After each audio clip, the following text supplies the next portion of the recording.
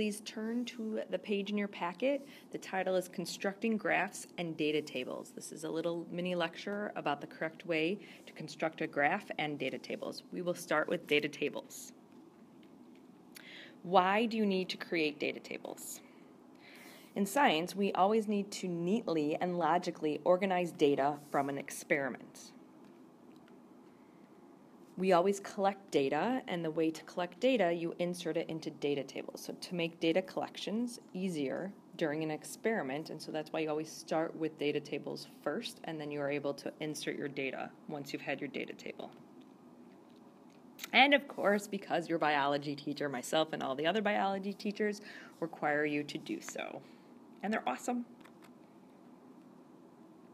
How to construct the perfect data table.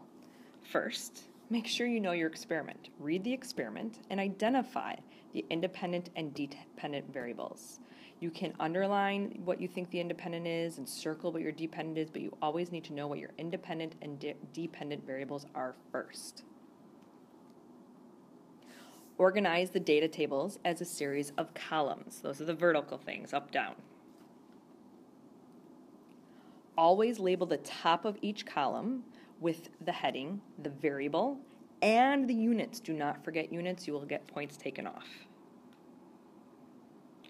Always write a correct title across the top of the table. And just a hint, data table is not. It will never be a correct title if you just write data table. This isn't on your sheet, but it explains, if you look at the example data table, this explains what goes on each part of your data table. Your very first column, the leftmost column of the data table, is the independent. You shouldn't just write independent, you should actually put what the independent is. So if time is your independent variable, you'd put time there with seconds, and I'll give you an example in a second. Units are always in parentheses. Your second column is labeled trials, 1, 2, 3. You might have 10 trials, 20 trials, but you always label it 1, 2, 3, and so on.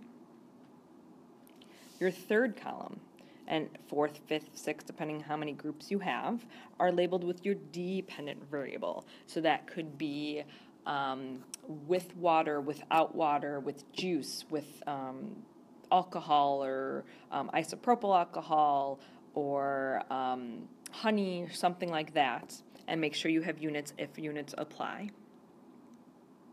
And then when you're doing multiple trials, you have to have averages. If you're not doing trials, you might not need an average, but always when you have multiple trials, you need to calculate your average. So you will have an average column as well.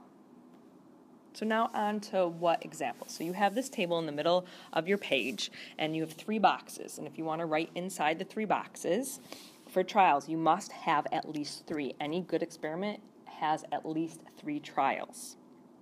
Your dependent variable, what a dependent variable is, and this should be a review, it's the thing that you are measuring in the lab. Your average, here's where you calculate the average for all of the trials within a certain group. You cannot average every single trial between all groups and just have one average. You need to have an average for each experimental group. Now, in the bottom, you have a whole blank row, and that is for you to kind of understand what this example is. So you could put that the temperature of water would be your independent variable, and we're doing degrees Celsius. You should never really do degrees Fahrenheit in science. We always use metric. And then trials, again, is always 1, 2, 3. The dependent is the amount of algae, and so we're massing it in grams. And then if we're doing 3 trials and 2 different groups, you're going to have 2 different average amount of algae. You're going to have an average for your, you're going to have one average for your 10 degrees Celsius, and you're going to have a second average for your 25 degrees Celsius of how much algae you have. And so now how do you construct a graph?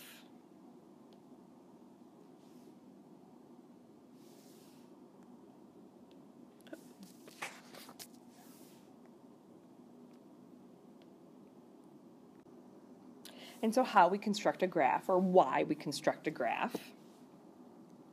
to create a visual, a picture of the data so that you can analyze that data, compare the data as more of a visual. So to create a picture of the data gathered during a scientific experiment. You're comparing the two data, three data, however many data sets of the control group and the experimental group. And you're really looking for trends. You determine trends of data. Is it increasing? Is it decreasing? Is it staying constant? In order to generate conclusions based on that experimental data. And of course, because we love graphs, and we're making you do them. And it's a good skill to have. So how do you go about making them? First, you need to make sure that you know what variables go on what axis. So independent, dependent. Do you kind of remember? Let's see if you do remember. The independent variable goes on the x-axis. And don't forget, you'll label it. For example, it was the temperature of water, but don't forget the units, that degrees Celsius in parentheses. And so therefore, the dependent variable is on the y-axis. Also include your units. And then, as I said just now, make sure each variable has its own units. There might be some times where it does not have a unit. Make sure you double check, because if you don't have a parentheses there, that should make you think, something is wrong. Double check with your partner to see if you have a unit, and if you're still unsure, come talk to your teacher. So now let's go through a whole practice set together of how to construct an actual graph. First of all, your graph should always be very, very, very, very, very important. Your graph should be as large as possible. We will take points off if you're using even just 25% of your graph. You should be using more than 50% of your graph in order to set up your graph. So step one is to find the largest number in each data set. Take a look at your table here, time and the number of mice caught per night. The largest number is very important because it is the maximum value you need on your graph on each axis. So that's the number that you want to. Right now I would like you to circle for time and number of mice caught per night. Circle the highest numbers and make sure it's not always the last number in the row. So take a second right now and circle it. And let's see if you match mine. So 210 days for time, and 45 mice were caught at the highest night. And so now you see you have a graph to the left of your data table. So now let's see if we can figure out how to scale this. Count the number of boxes along each axis. So do that right now. So count how many boxes you have.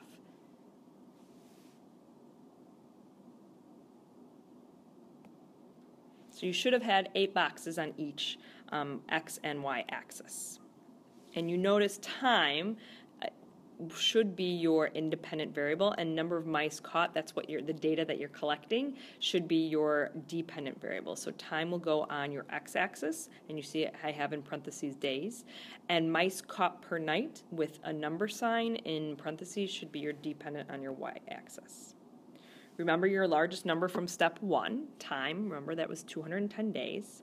That should be your last number, or at least close. It should be even maybe a little bit higher, because if it doesn't divide out perfectly, it might be a little bit higher. So 210, 212, 215, 218, something like that. Close to 210 though.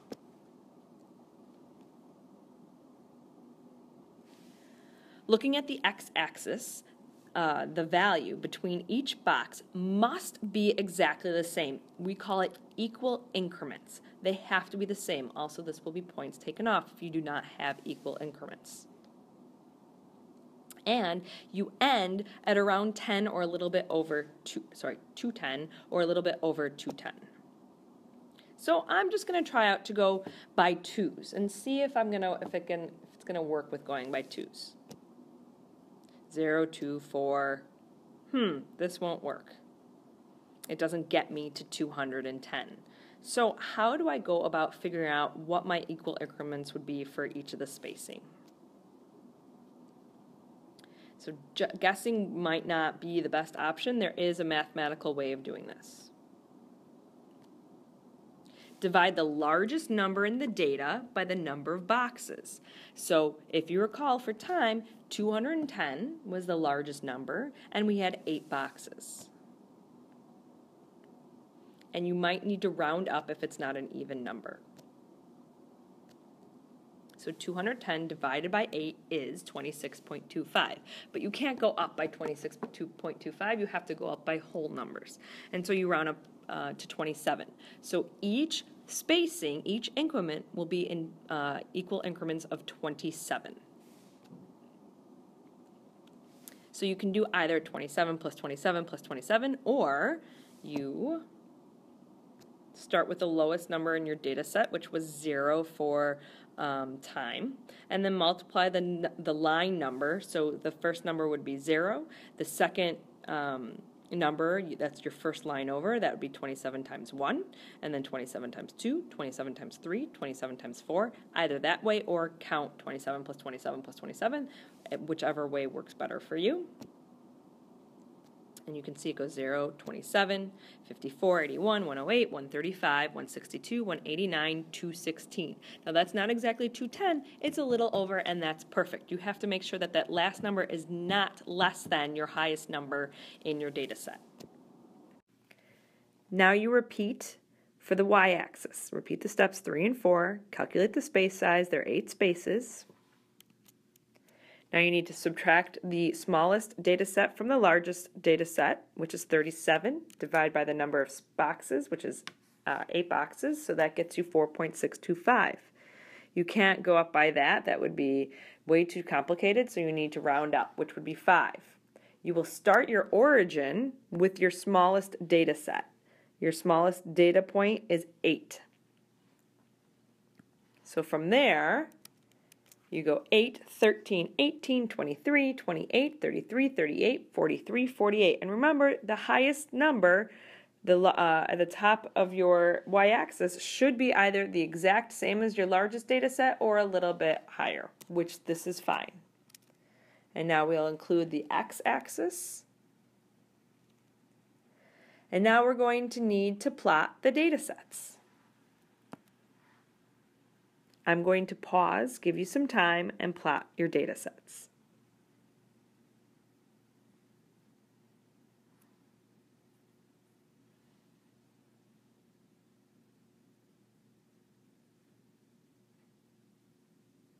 So you need to make sure that you go back, look at your data table, and start plotting them.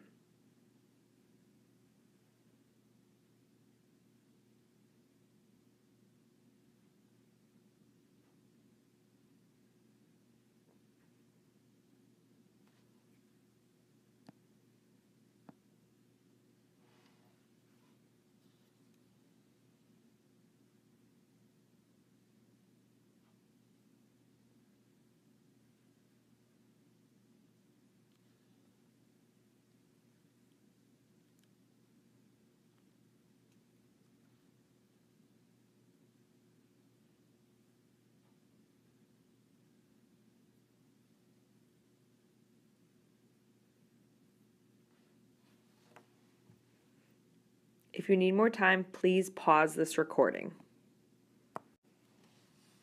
This is what it should look like. Do you see the red dots? Those should be your plots of all of your data points.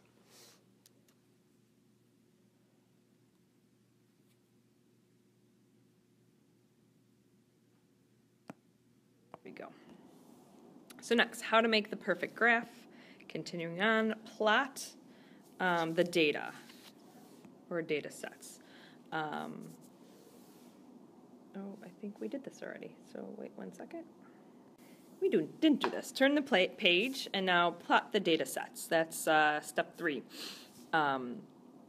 Set or sets. You might have multiple experimental groups and you'll have to plot each one, and so what you need to do is use a shape around each data point, and for each different experimental group you're going to need to do a different shape. So triangle, circle, square, and each teacher has this a little different, so make sure you talk to your teacher first.